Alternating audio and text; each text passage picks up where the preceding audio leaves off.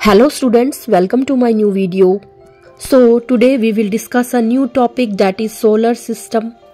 Solar system is a collection of planets, moons, asteroids, comets, dust and gas that orbit the sun. The solar system itself is only a small part of a huge system of stars and other objects called Milky Way galaxy.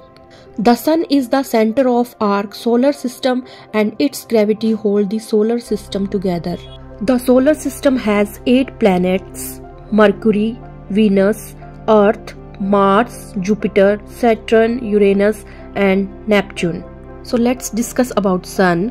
The only star in our solar system and also powerhouse of the solar system, composed of hydrogen 73%, helium 25% and other metals. The sun is very hot ball of hydrogen and helium gases. Now we will discuss other 8 planets of the solar system. So first planet is Mercury.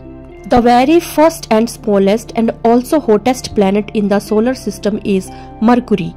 Mercury has very thin oxygen, sodium, potassium, helium and hydrogen atmosphere, and its surface has craters like the moon. Second planet of solar system is Venus. Venus is the great twin of the Earth and brightest star in the solar system. It can be seen in the morning and evening with open eyes, so known as evening star and morning star. Third planet of the solar system is Earth. The atmosphere of Earth is rich in nitrogen and oxygen. It is also known as the blue planet because more than 70% of the composition of Earth is water. It may be in the form of fresh water, flowing lakes, seas, or in the form of frozen glaciers. Now, fourth planet of the solar system is Mars. The color of Mars is dusty red. The color signifies that the planet is very hot, but this is not the actual case scenario. The reason behind this is its place in the solar system. Mars does not receive enough sunlight to keep its surface warm. Next is Jupiter. Jupiter is the 5th planet of the solar system and it is also the largest planet of our solar system. According to research centers, it is more than twice as large as all the planets combined. Next is Saturn.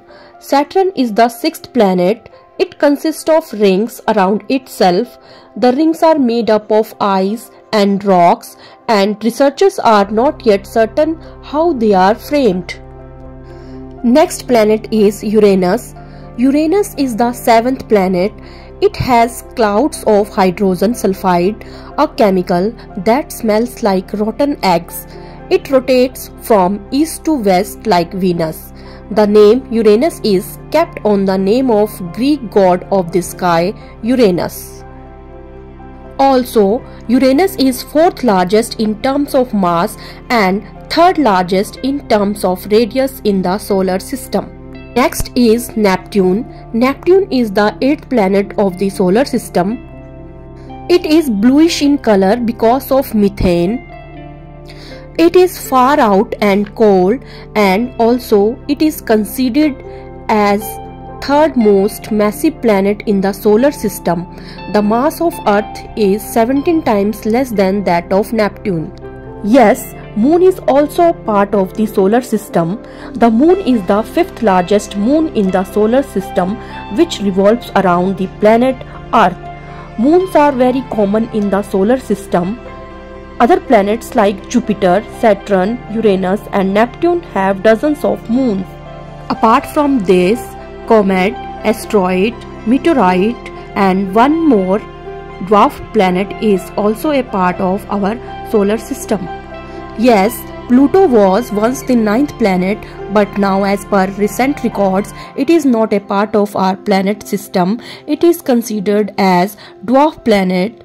Rocks and ice are the major components of its structure and it is relatively small in size. So students, this was our topic for today. See you in the next video with a new topic. Till then, bye bye.